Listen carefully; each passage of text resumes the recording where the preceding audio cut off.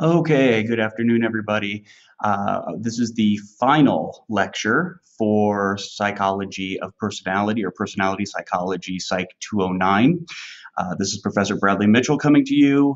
Today we're going to be covering kind of the integration of the personality process, looking at character and personality and how it determines motivation and emotion and how different ways of perceiving a person's personality may be interpreted differently because of the way that we have our preconceived notions and our different thought processes.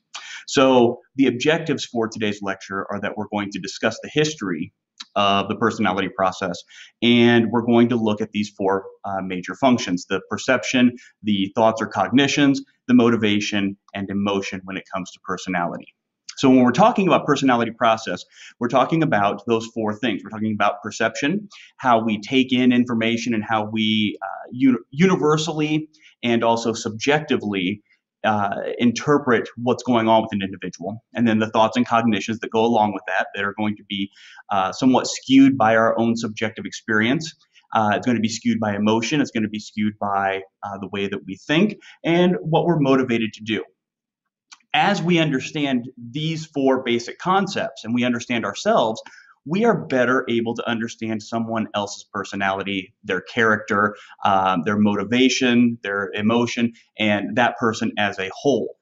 And so, as we've looked at different personality theories and traits and ways of assessing personality historically, we can kind of wrap those together now. And we can look at the historical roots of research into the personality process, what makes up an individual's personality. One of the things that we've talked about throughout this semester is learning or conditioning or the behavioral model of psychology.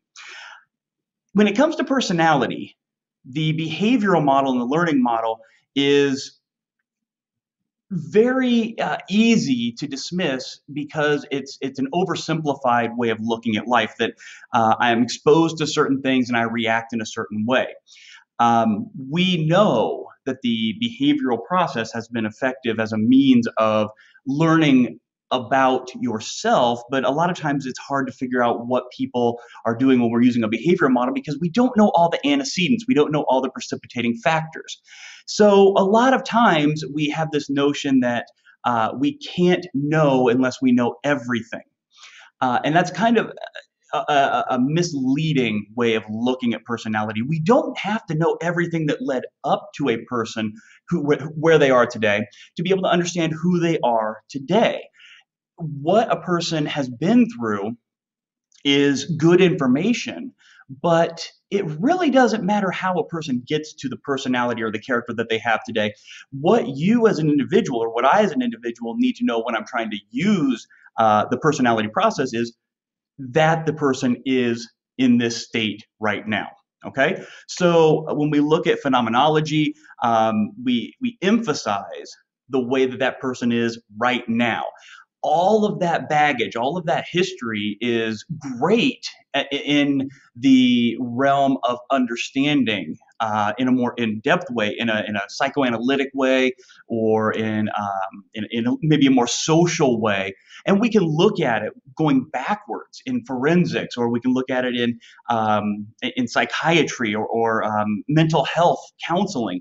But when you're working with someone or in some situation, what you need to be concentrating on is what is going on in that moment, not so much what has happened before. And so we look at these things like psychoanalysis. Psychoanalysis, again, anytime we have psycho at the beginning, we're going to usually attribute it as a Freudian or a neo-Freudian concept. And we've talked about Freud. We've talked about the id, the ego, the superego. We've talked about the levels of consciousness. All these things are incredibly important. But again, as we are dealing with people in the here and now, those underlying things are not nearly as important. The superego and the id are important to understand where a person's coming from, but really we're only looking at the ego because that's what's manifesting in front of us. And so we always fall back on the trait approach, that we look at traits, and those different traits are based upon that person's level of need or level of emotional progress in their life at that moment. If you look back on Maslow's hierarchy of needs, wherever you might be in that process, that is going to dictate your personality and your character and your persona at that moment. The different thoughts and feelings and desires that you have are going to be changing by the drives that you have and also the requirements that are being thrust upon you. If you are in need of money at this very moment, you are going to act differently than if you have, quite a bit of money saved up and you come up into a traumatic experience. You're going to act differently. Your character is going to be slightly different, even though all things being equal, your character stays the same. The way that your personality actually comes about is going to be slightly different. And that's because of the traits coupled with the environment, coupled with what is going on in a person's life at that very moment. And so we get back to perception. Perception is something we talked about, early in Psych 101, Introduction to Psychology. People are predisposed to perceive the world in different ways. We look at the world through different lenses. And one of the things that I really want to harken back on from Psych 101 or maybe other psychology or sociology classes that you have taken in the past is the notion of confirmation bias. Confirmation bias is a derivative of priming and chronic accessibility, that we look for things in ourselves that match what we think about ourselves, and we look for things in other people that match what we think about them. And sometimes this comes from generalization, or this comes from discrimination, not necessarily discrimination we think about when we think about cultural or racial or religious issues, but the real discrimination when it comes to conditioning and learning, that we discriminate down to what we're actually triggered by. And part of our personality is that we have this discrimination factor. We have this notion that we tend to look for things that match what it is we're looking for. One of my favorite neuropsychology philosophy authors is a guy by the name of Daniel Dennett. And the way that he describes this is very spot on in my mind. He asked the question, why are there so many more accidental shootings in the world of hunters towards the end of the hunting season rather than at the beginning? What the question is, if you look at statistics, there are always a lot more accidental shootings of other humans or the wrong type of animal towards the end of the season rather than at the beginning. And this is basically, according to Dennett, because of our confirmation bias of what we are looking for. At the beginning of hunting season, we are looking for the specific type of animal. So in Indiana, we have deer hunting season. And so there are certain types of deer that you can shoot and some that you can't. If they're too young or different features, you can't shoot them. So at the beginning, people tend to be very discriminative. They tend to pick the animals that they want to shoot. But towards the end of the season, if you haven't shot any deers, if you haven't gotten your quota yet, all of a sudden, instead of looking for the right deer, you're looking for a deer. You are looking for anything, and your mind is quite simply going, is this a deer? Is this not a deer? Where before you were saying to yourself, is that the right kind of deer? Is that the kind of deer that I want to shoot? Because maybe it's not as big as maybe I'll get one later on in the season. And all of a sudden you're doing this binary way of thinking that you go for confirmation bias that, wow, that thing is moving. Deers move. I'm going to shoot it. Even when it's by no means a deer, it's a horse or it's a human with orange orange vests on. A lot of people will say, I thought it was a deer, and you think like, wow, how could they think that? Well, because that's the way our mind is triggered when we're looking for a confirmation of a certain thing. And so our priming tells us what we're looking for in people. And so if you meet someone who looks like or smells like or walks like somebody you already know, you're going to be primed to think of them in a certain way. And that is our perception. It has nothing to do with how that person actually acts. It has to do with your perception of what a person like that person should be acting like. And so we have this idea of rejection sensitivity. And rejection sensitivity affects our interpretation of ambiguous signals. And this really goes back to that confirmation bias or self-fulfilling prophecy, that we tend to reject things that don't match up with our schema, and we tend to accept things that do. And so when we have these notions of a situation that matches a few key components of things that we have experienced in the past or the things that we have thought about in the past, we may engage in some very inconsistent behavior because we're not matching exactly what it is that that we should be in that given situation. And so our perceptual defense is very similar to psychoanalytic defense mechanisms, such as rejection or repression or transference. People can have a physiological reaction to emotionally charged words before they're consciously aware of it. Think about words that people have a visceral response to. I'm not going to give them out right now because I think we're all smart enough, we're all aware enough to know, but I will, allude to some of them.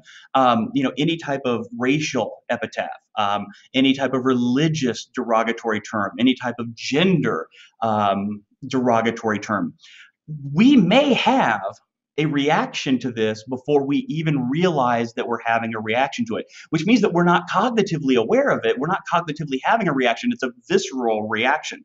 And so the implication to that is when we try to get people to react differently in certain situations when when this perceptual defense comes up, they may not be able to do that because it's happening prior to conscious awareness.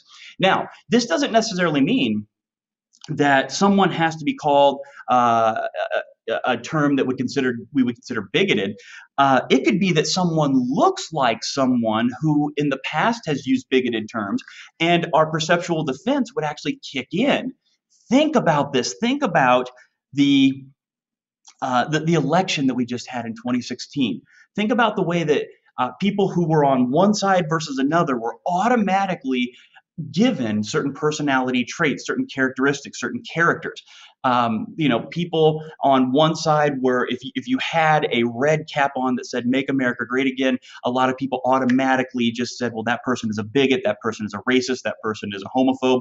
If you look at people on the other side, you say that that person supports a criminal and they don't care about the rule of law. Whatever it is you want to throw at that certain situation, we may not even know that we're doing it. It's something that is so ingrained in us that it's automatically going to happen. Our thoughts are what happen after perception. So we've already said there are some things that are happening that happen well beyond or well before we even can think about it. But our thoughts do determine most of our actions. We do have a conscious awareness of what we are doing. However, not all thinking is conscious. There are things that are happening underneath. Remember the iceberg analogy of consciousness. We have the subconscious and the unconscious that are traditionally they're thinking. We're not privy to what's going on, but there's a level of thinking, a level of thought going on, and this gets into some thought experiments that are well beyond personality psychology, a Psych 209 class. There are thoughts about if I am the thinker, if I am the conscious mind, and there are other thinkers going on at the same time, and let's say that there's some contradictory thoughts going on, that my conscious mind is saying one thing, my unconscious mind is saying another. What does that mean about the whole notion of dualism? Remember dualism from Psych 101. One of the very first things we learn about in Psych 101 is Descartes and dualism, that we have a mind and we have a body and they're linked together. We know that Descartes wasn't 100% accurate. We know that it wasn't connected to the pineal gland, which was Descartes' theory. There's also people today that still believe in the dualistic notion. There are people who say that there is no such thing as dualism. But if we just go ahead and accept dualism for this particular argument, what does it mean when my mind and my body are doing one thing, but I also have this other, mind and body are here, but then I have over here my unconscious mind and my subconscious mind, and every once in a while they're going to come up and interfere with my conscious thinking. Our consciousness is what we are thinking about at this very moment. It's our working and short-term memory, which is incredibly limited, and that means that everything else that's going on is going on behind the scenes in our long-term memory and our unconscious and subconscious. We know that to be conscious means to be aware, and the altered states of consciousness are times where we are not 100% aware of our surroundings. Those altered states of consciousness are something as benign as sleeping and something as sinister as intoxication through drugs or alcohol, or sometimes there's an altered state of consciousness that comes from prayer or meditation or yoga, or sometimes there can be an altered state of consciousness where somebody is actively psychotic, where they are delusional or they're hallucinating. And all of those things are going to change the level of consciousness in an individual and how they're going to think. People can do things without knowing why, and know things without knowing that they actually do know it. The example I use here is many of us took a foreign language in high school, yet we probably don't feel like we are fluent in that language. However, if somebody comes up to you and says something in a foreign language, you don't know that you know it, but there's something in that long-term memory that actually has some knowledge, because that memory hasn't really gone away. I took Japanese and Spanish. So if someone comes up to me and says, "Sumimasen, eigo ga wakarimasu ka?" I know they're speaking Japanese. I know kind of what they've said, but not 100%.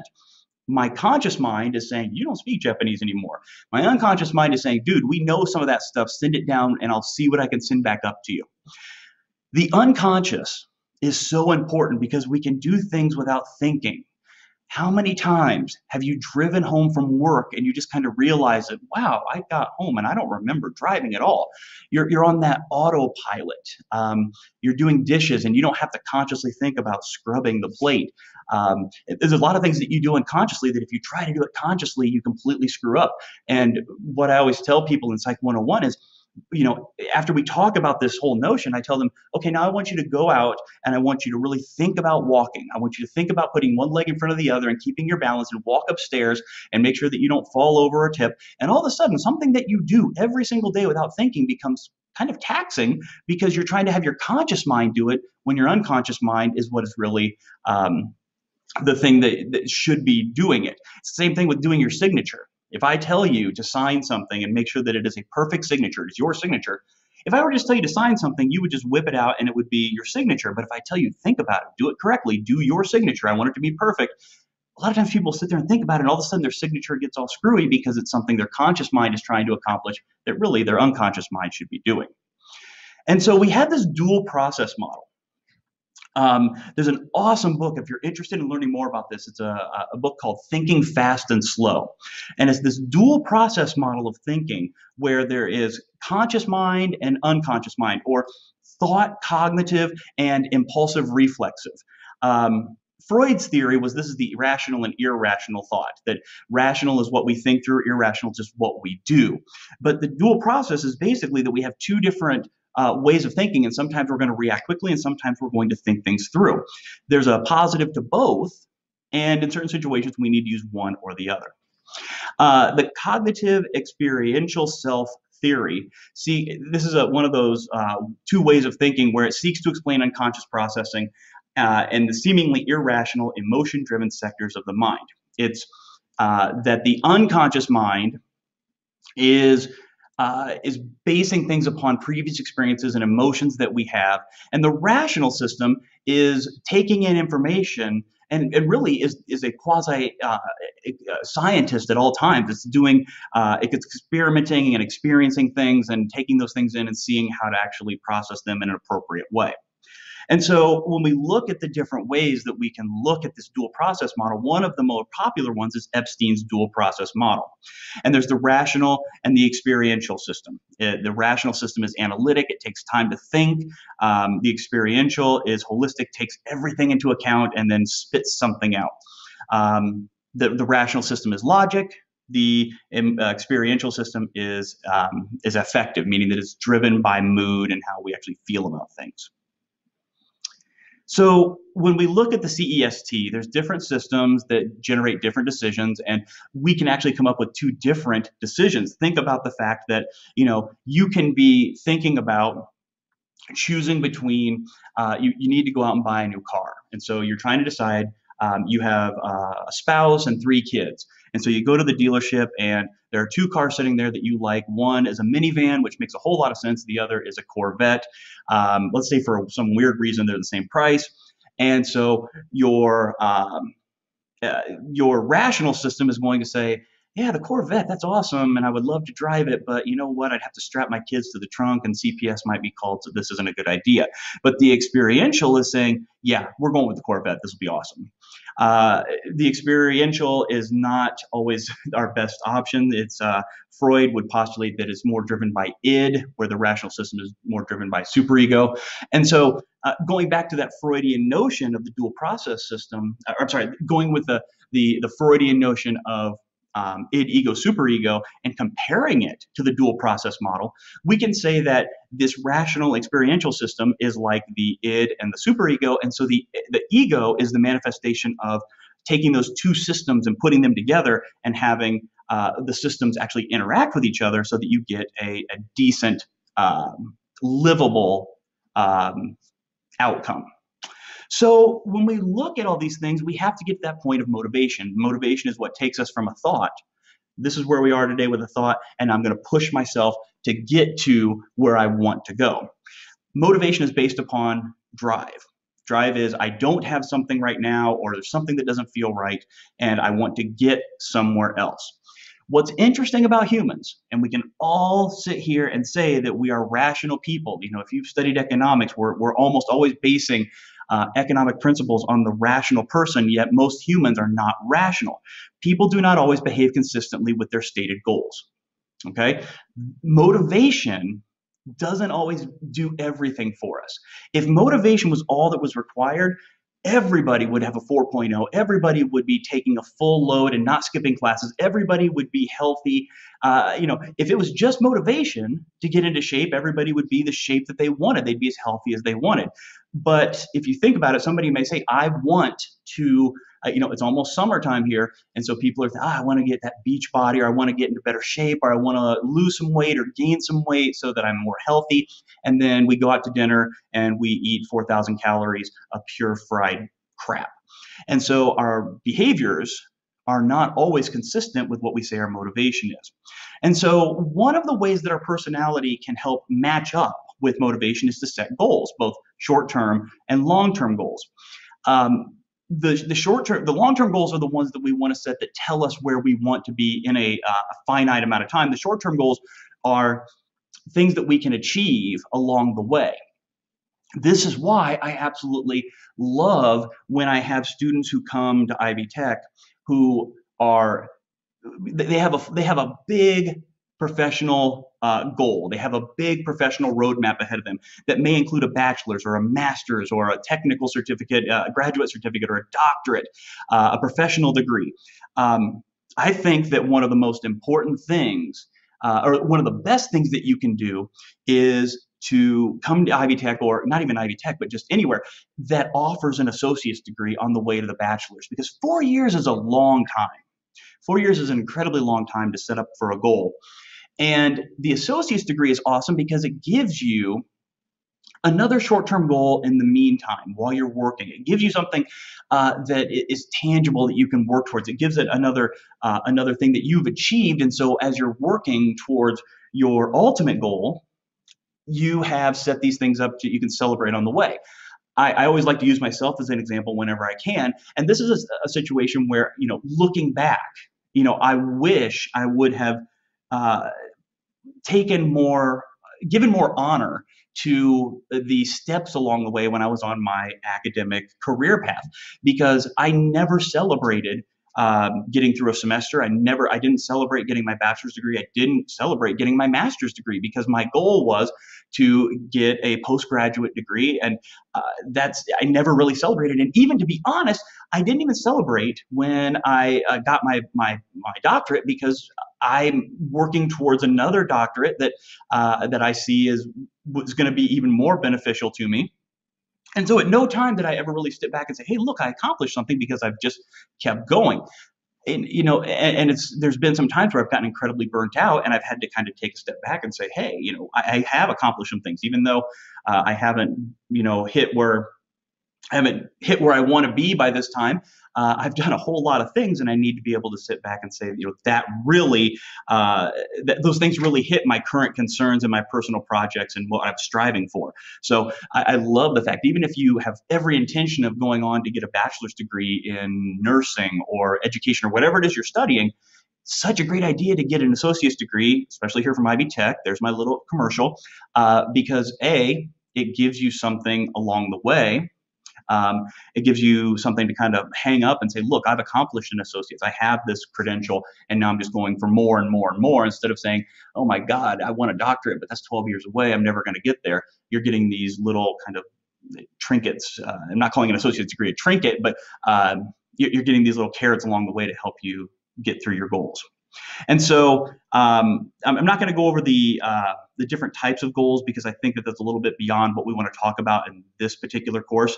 But I want to get through and get to emotion, which is a big part of personality. It's something that we kind of divorce from personality when we first started talking about traits and types of personality, because emotion seemed like it was something that was too dynamic.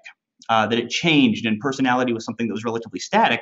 But emotion is a type of knowledge. It's a type of way of thinking. It's a type of mental set and physical procedures that do have an impact on personality and personality assessment. And so when it comes to emotion, we both go through these stages ourselves, and we also do it when we're looking at other people. So the basic stages are appraisal, physical responses, facial expressions, nonverbal behavior, motives. These can all be happening at the same time. They can be happening independently. And because emotion and the interpretation of emotion and the expression of emotion is so multifaceted, it's incredibly complex. And we sometimes have a hard time really deciphering what we're feeling, what we're emoting, and what other people are giving us. And so the possible sources can be immediate stimuli. They can be classically conditioned things that we don't even think about, or there can be memories or thoughts. For example, if I'm sitting here and I'm smiling at you while I'm talking, but I constantly rub my chin, and you had somebody who would constantly rub their chin every time they were going to yell at you. Maybe you had an abusive individual, or just somebody who was kind of a jerk to you, and every time they do this and then they start yelling at you, I can be sitting here smiling and talking, but classical conditioning is going to make you have a different emotion, because I'm sitting here and I'm happy, I'm talking to you, and I'm using my hands. But if somebody else used their hands a lot and then that got them upset, the classical conditioning may make your emotion change, or it may misinform your interpretation of my emotions. And so there's a ton of varieties of emotions, and everybody experiences things differently. And this is one of those existential questions of, is there really a solid, this is happy, this is sad, this is anger, this is whatever? In my personal opinion, no. I think it's very subjective. I think we all know what happy is, but my happy isn't necessarily your happy. But there are core emotions that we look at, and it's kind of this circle with 6 different points: happiness, sadness, anger, fear, surprise, and disgust. One very interesting thing, I'm not going to go over with you, but I can't, this is one of those things where you have to do it outside of class, because it's not something that's in the curriculum. But if you look up Paul Ekman and micro expressions, Ekman has this online course that can train you to detect what are called micro expressions, which are little leaks that people give that tell you how they're really feeling about a certain situation. If you watch the show Lie to Me that was on Fox about 5 or 6, 7 years ago, it was based off of Paul Ekman's work. And a lot of criminal justice people, a lot of human resource people, psychologists, poker players, they will oftentimes use this training in microexpressions to figure out what people are really thinking before they try to mask it. If you're trying to figure out if your significant other is hiding something from you, you can ask them a question, and they're going to give off a microexpression that they really can't stop, and then they're going to put on their persona. And so if they're lying to you, they're a little surprised. They're not going to be that animated, but they're going to give a little bit of, oh, what's up? And then they're going to go, oh, no, I'm not. No, I'm not. And it can give you an idea about what they're actually feeling. It's not always perfect, but it's an incredibly interesting training that you can go through. And so when we look at the stimuli response of the different emotions, we have these 5 different emotions that we're going to look at here of anger, guilt, anxiety, sadness, and hope. We can see that the stimulus and the response are going to be helping us. They have an adaptive function. So let's go to anxiety, because anxiety is a very interesting emotion, because it is the fear in the absence of an actual stimuli. So the possibility of harm. Okay. And so if I anticipate danger, I can escape harm. So if I have anxiety that there might be something that might happen, such as yeah, let's say that I have anxiety that I might get into a car wreck and my car might go into a river and into a lake. Um, I've just read a couple of months ago that one of the reasons that the head seat, the headrest in your car are designed the way that they are so that you can, in that situation, pull them out. And there's 2 metal posts that you can use to break out your window. Okay. So if I had high anxiety about, let's say I lived in Minnesota and there's 10,000 lakes. I'm afraid I'm going to fall into one of those lakes. And so I read up on it. My anxiety has caused me to worry about the possibility of harm. And so I've anticipated the danger. Now I know if I ever fall in a lake in my car, I just pull my headrest out and I can break out the window and I escape harm. So anxiety is it allows me to adapt to certain situations that may not be always going to be there, but they might be problematic in some way. Everybody experiences emotions differently. They're a core aspect of who you are. Some people react differently to certain situations. Some people can have the most traumatic things happen to them and they don't flinch. Other people can get a mosquito bite and the world is going to end. There is no right or wrong in this affective intensity. It basically just comes down to how you act in certain situations. However, this notion of emotional intelligence is something that has taken hold in the last 20 years in the realm of psychology and psychiatry and mental wellness. Emotional intelligence is related to emotional expressiveness, quality of personal relations, and levels of optimism and cognitive control. Essentially, those key intangible features that most employers are looking for in good employees. Can you be good with customer service? Can you hold yourself together under fire? Can you be in the kitchen where it's really hot and still hold yourself together? Can you get yelled at by a customer and not blow up yourself? That's emotional intelligence. But the one key thing that everybody wants to be happy. And psychologists have long kind of looked at what does it mean to be happy, and they've come up with 3 big components to what happiness is. Overall satisfaction with life, satisfaction with particular life domains identified by you, and general high levels of positive emotion and low levels of negative emotion. So happiness is basically feeling good, being satisfied with the big picture of life, where I'm going and where I am right now in certain things. The concept of happiness can vary throughout life. My daughter is 7, and her happiness are Shopkins and watching PBS in the morning. That is not my happiness. My happiness is seeing her happy. It's seeing my family happy.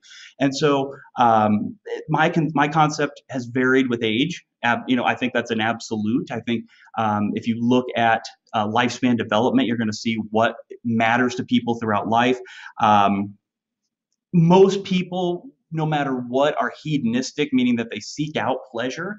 And sometimes that looks a little off because some people actually appear to be very altruistic. And this is just my personal opinion. I don't believe in altruism.